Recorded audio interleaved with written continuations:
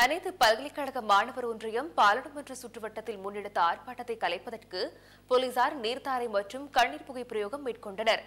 பயங்கரவாத எதிர்ப்பு சட்டத்திற்கு எதிராக அனைத்து பல்கலைக்கழக மாணவர்கள் ஒன்றியத்தினர் இந்த ஆர்ப்பாட்டத்தை ஏற்பாடு செய்திருந்தனர்.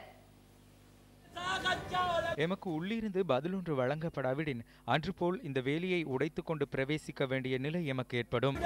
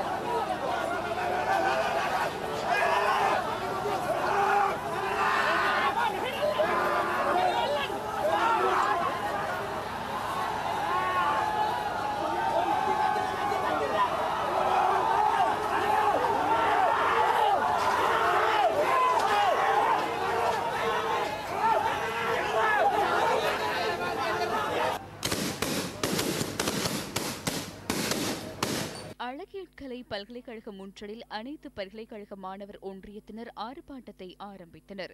இதனால் கொழும்பு வோட் பிளேஸை அண்மித்த வீதிகளில் வாகன நெரிசல் ஏற்பட்டது. அதனைத் தொடர்ந்து ஆர்ப்பாட்டக்காரர்கள் பேரணியாக பாராளுமன்ற சுற்றுவட்டத்துக்கு அருகில் சென்றனர்.